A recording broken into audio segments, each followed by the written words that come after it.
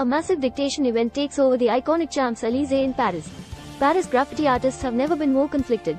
Latest in Ukraine, Kyiv won't say when its counteroffensive has begun.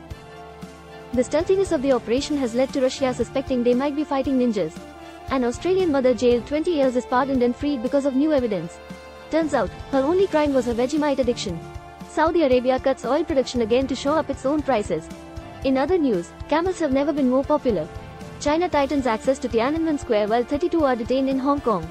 Tourists are now required to master Kung Fu to visit the square. China and US defense chiefs compete for influence in the Asia-Pacific. Let's hope this doesn't end in a karaoke sing-off. Headline: Pope Francis will remain in hospital after hernia-related surgery in Rome. The Pope asked for prayers, pudding, and an upgrade to a room with a view. In the meantime, Vatican officials are scrambling to remember the password to